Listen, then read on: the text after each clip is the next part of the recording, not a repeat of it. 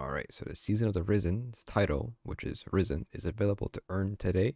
Of course, this is a season title, and this is for the Witch Queen's expansion. So as soon as the Witch Queen's expansion not goes away, but the next one comes out, this title will not be available to earn anymore. So you have pretty much from the date of this recording a full year to earn it. If you're nearing the ends, you're gonna have to make sure you have at least 3 weeks to complete this title, unless they change it similar to Season of the Lost, where they had Shadowed Realms that would rotate weekly.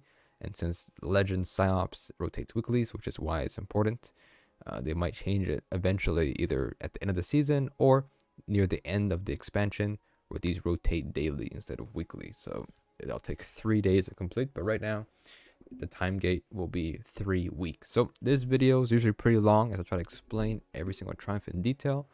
Everything will be timestamped, and maybe a short description in the comments and description of what you need to do for each one. Of course, if you have any more questions, if I missed something or messed up something here, you can go ahead and comment below, and I'll try to help you guys some more with this. But the titles are actually pretty simple and pretty easy. The main thing is mainly the 3-week lockout and LFGing or finding people to play with. You can solo everything here, but I do recommend doing this early, where you can LFG and find people who are doing this, as people will probably not do this after or that often after the season ends, because these offer pinnacle and power rewards, and usually when the season ends, the next season, usually the powerful rewards are not offered anymore. So good luck with that.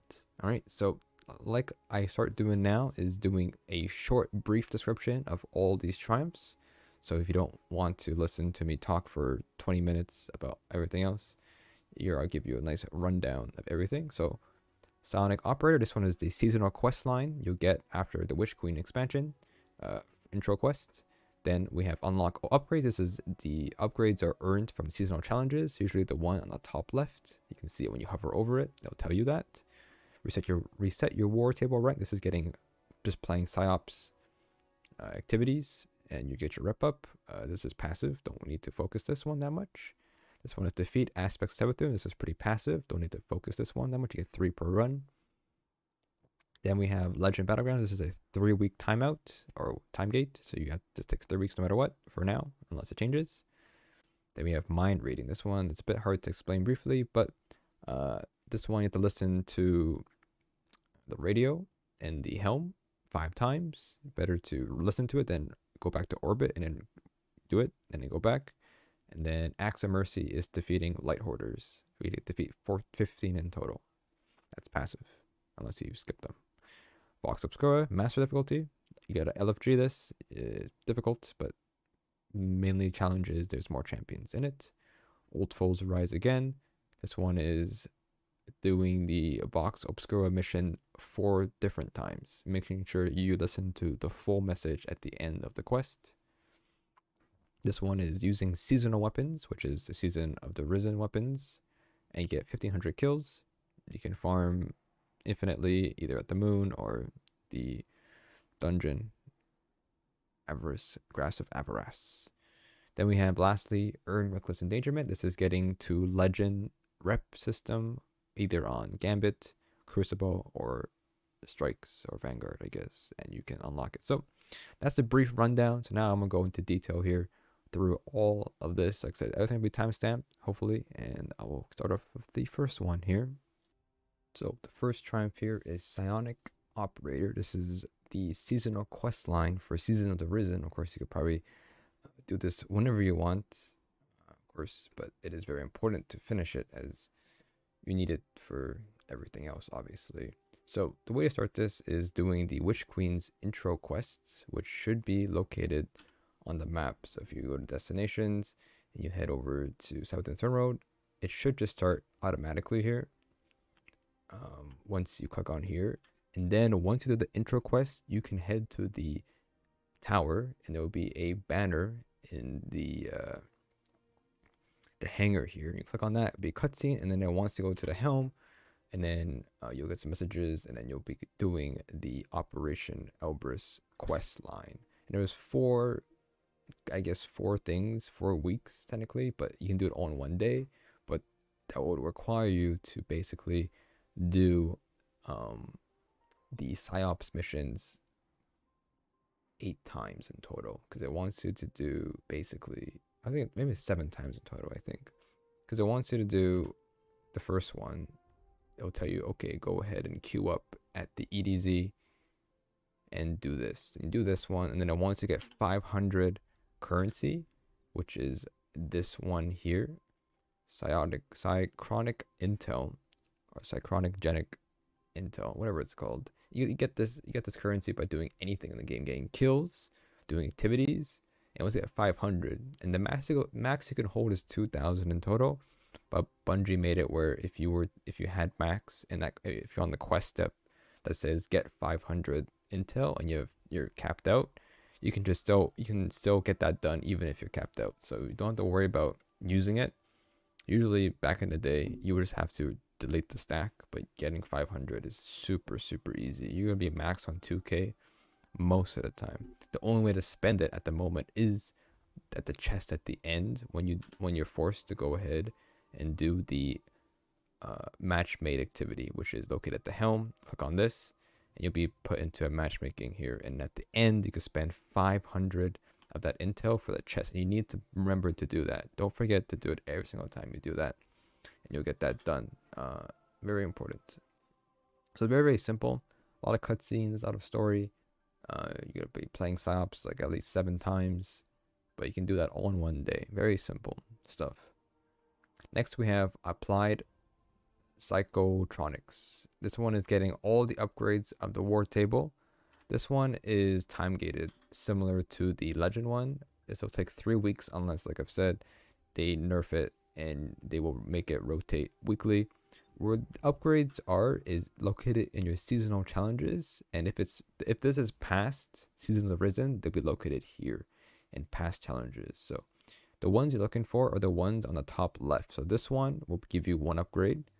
This one, this one, this one, and then week 5 is this one and this one, these 2, and then the last 2. And these will give you 10. And you have to do all those to get 10 vendor upgrades, pretty much. So simply, this one you get automatically by doing the seasonal seasonal quest line. And for week 2, you have to go ahead and do the week 2 part of the Operation Elbrus. That's just passive. No need to worry about that. And getting kills and psyops. This is passive. I wouldn't worry about too much of, focusing on getting kills for this seasonal weekly challenge. This is getting 100 kills in total, so very easy to do. Then for week 3, you're gonna have to go ahead and decode 3 runic chests. This is very easy, as this is passive. You'll get this done as you're forced to do 3 psyops missions anyways, which will lead you to unlocking 3 runic chests. So no big deal. Then week 4 is a bit difficult, a bit different. This one you might take a bit more time in order to get this done, but I do have a little bit quicker way to do this. So this one requires you to spend Risen Umbral Energy. So what that really means is that when you go ahead and head over to the vendor here, you can see that you can actually spend your Risen Umbral Energy on either getting Tools of the Risen, or you can spend it by getting armor, or spend it by getting weapons as well. And so you can see the values here of 20 and 9. I think you can only hold 75 in total. I could be wrong.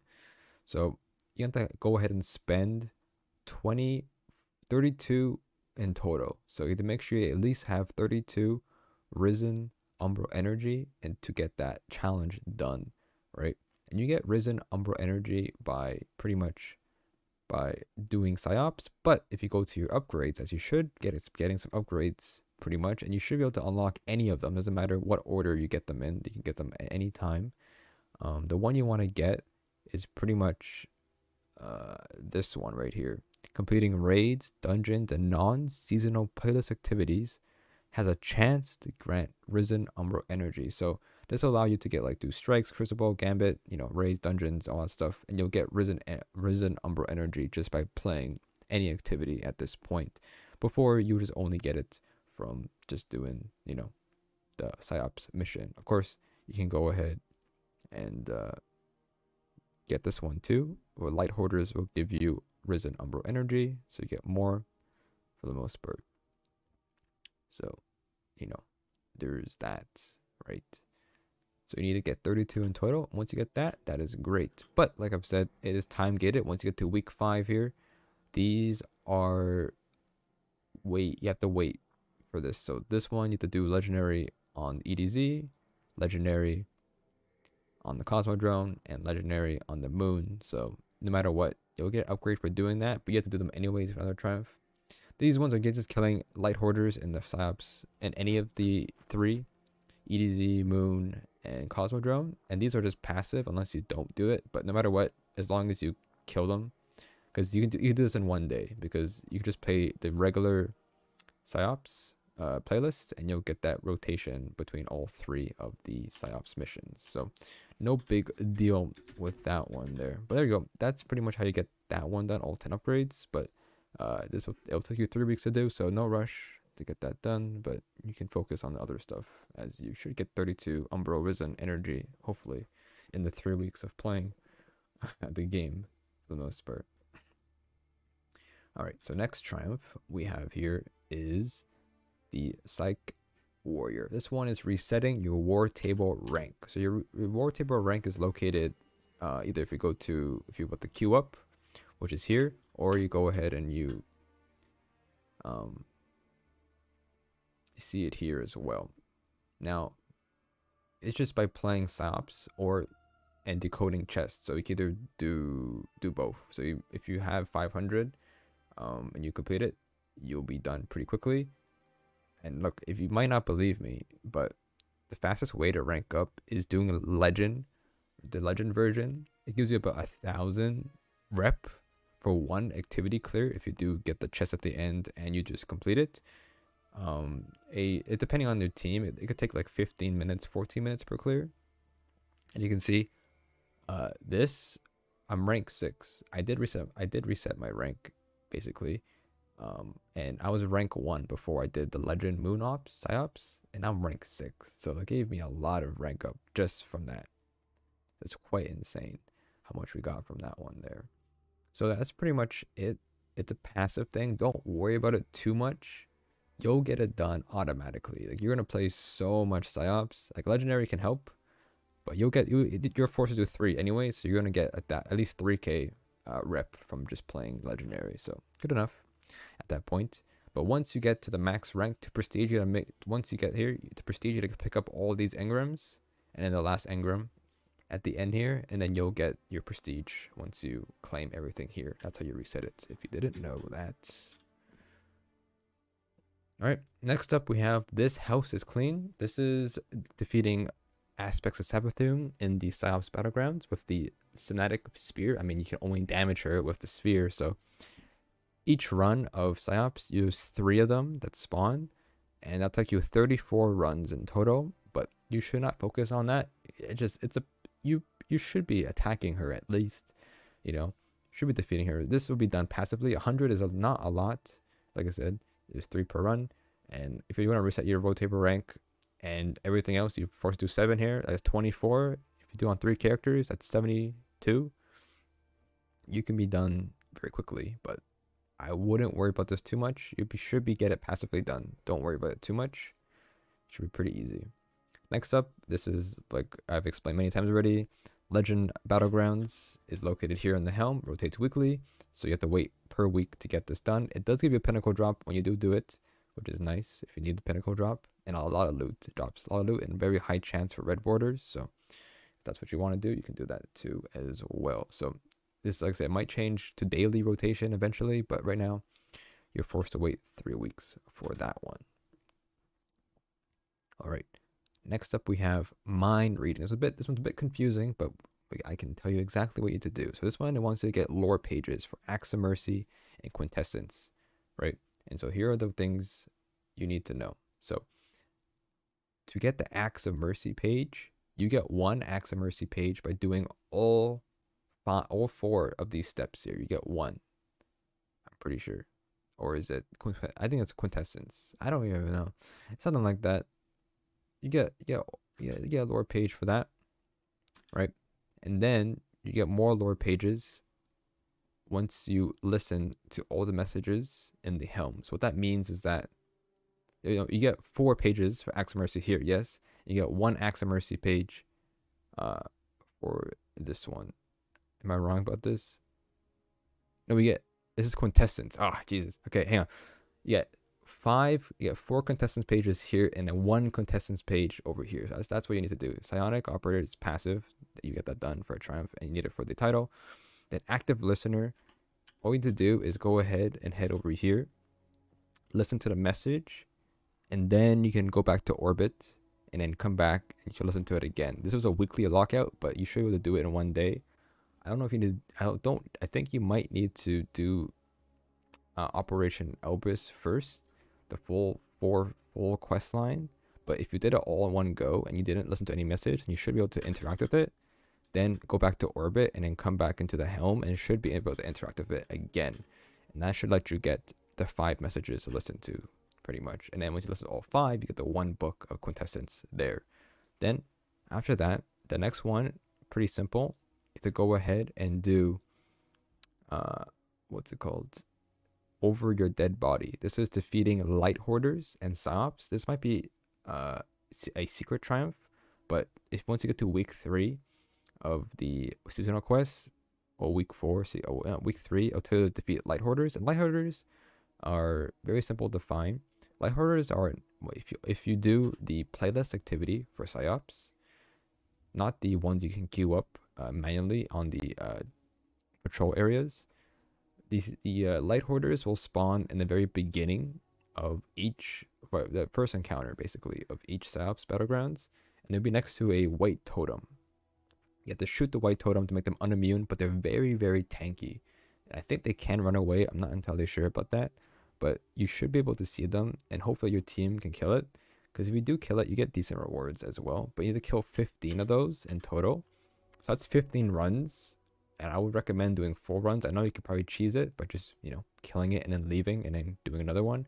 But I recommend, since you have everything else with it, with like resetting your rank and, getting Savathun kills, I would run the full thing and get 15, it's just 15 extra runs. Not extra, it's just 15 runs in total, which you can get everything else done. So you shouldn't, it's not passive as you can skip it, but do focus it at the very beginning of each psyops and, kill it. It is hard, but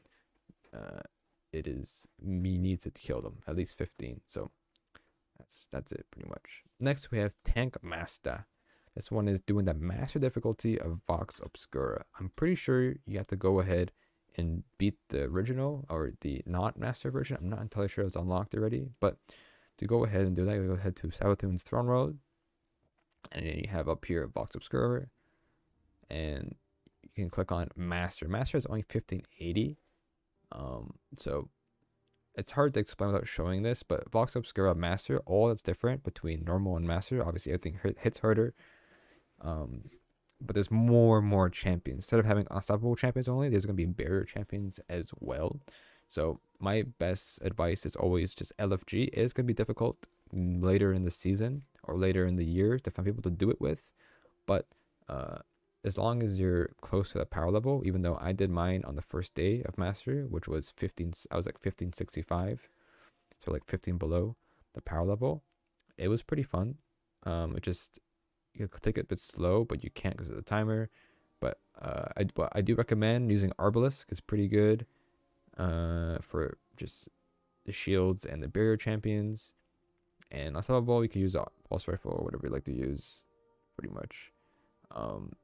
Solar and void shields. I think there's more void shields than solar, but that's up to you what you want to use. And then match game, all that stuff. So it's just more champions and all that stuff. I can't really show much because it's that. But as long as you LFG or solo it, there's probably some cheese out there, but I recommend doing it with LFG. It's very easy to LFG, so not a big deal. So next up, we have Old Foes Rise Again. This one is listen to all 4 unique psionic propaganda messages in the Vox Obscura exotic quest. So at the very end of the Vox Obscura quest, you can interact with a panel. You want to make sure you listen to the full dialogue until it says activity completed. Once you do that, you should be able to run it again on the same day or over in a row, and you can do it again and do it. So basically, it's all it wants you to do is do it 4 times, which sounds boring, but as long as you do it 4 times, you can get this done in 1 day. There's no time. There's no time gate. What's a bit buggy is that you might think, oh, I want to run on different characters, and the progress should be the same, but it won't. The triumph will be buggy. It might not show it. So I recommend doing it on 1 character, all 4 times. But you don't have to do master. You can do normal difficulty, which makes it a lot easier to do this. That's up with Peak Operator. Peak Operator is literally very easy to do, passive. If you want to use weapons, you want to use the seasonal weapons, which are the weapons over here. Get it from Psyop, so you can craft it here using your Risen Umbral Energy, all that stuff. Any of these weapons you use, you can go ahead and just farm 1,500 kills. Seems like a lot, but if you've been using it in Psyop missions, I recommend, just using something from here and use it during those activities. The one I used to farm the most was with the grenade launcher, as you can see here. Which one is it? This one, 700 kills I farmed, and I used a little bit of the pulse rifle, but it's not here, sadly. But yeah, I just farmed with that. And so where I farmed, you can farm a couple spots, like I said, unless you don't want to just use it in the activity and you just want to get it done fast. There's 3 spots you can use. That's really good. Of course, it's a bit slow, but you can do still the Shirl's She in the Last Wish raid, or you can go to the moon and head to Sorrow's Harbor and do the activity there. Or if you have the 30th anniversary bundle, you can go ahead and do the Grass of Avarice and then the Loot Cave with the infinite spawning of the Thrall and the Acolytes and yeah, pretty much that. So, of course, Thrall, yes. So there's that, but I recommend just using the weapon, a heavy or the grenade launcher, and just use it during your subs and get it passively done. It is a lot, but 1,500 kills, that's just how it is. Lastly, the last thing is Reckless Shot. Reckless Shot is the shotgun you can earn from doing any of the vendors. So Gambit, Vanguard, and Crucible. And you have to get to Legend rank on that vendor. Now, it seems like a lot of work, which it is, but at least you have a choice between 3. If you like strikes, more than do strikes, nightfalls. If you like Gambit, play a lot of Gambit. If you like Crucible, you could play Trials, you could play competitive, you could play Iron Banner, you could play the fun game modes, Scorched, Momentum Control, Mayhem, anything you like.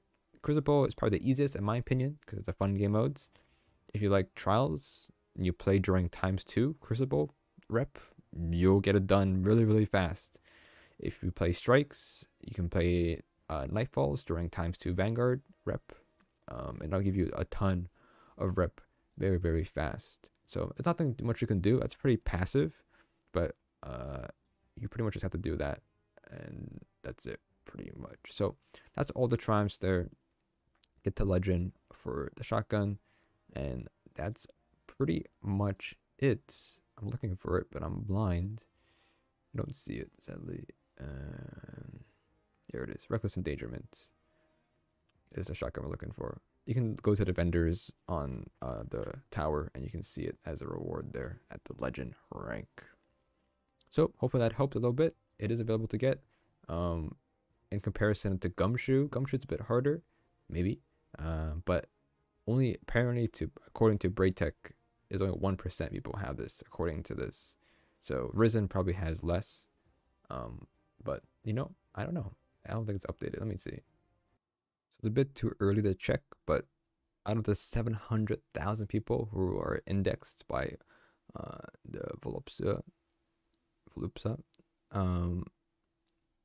right now it's a bit too early to tell. But if you look at the Gumshoe one, you can see 1%, 1.2% people have this title still. So it's still pretty new, and I wouldn't worry about it. Like I said, you have like a whole year to get this stuff. But Risen, we'll take a look how many people have this. It's going to be very, very low, but because the lowest one here is 5% people have this, so it depends on how many people are actually keeping track of these triumphs here. So who knows? But that's pretty much it. Hopefully you guys enjoyed that and found that helpful at some point. Like everything will be timestamped. Descriptions will have extra information. Ask questions below. Next thing, I don't want to date this video, but Guardian Games is next, so hopefully something cool happens. But that's a month from this video, so fun stuff. There you go. Hope you guys enjoy that, and yeah, cool.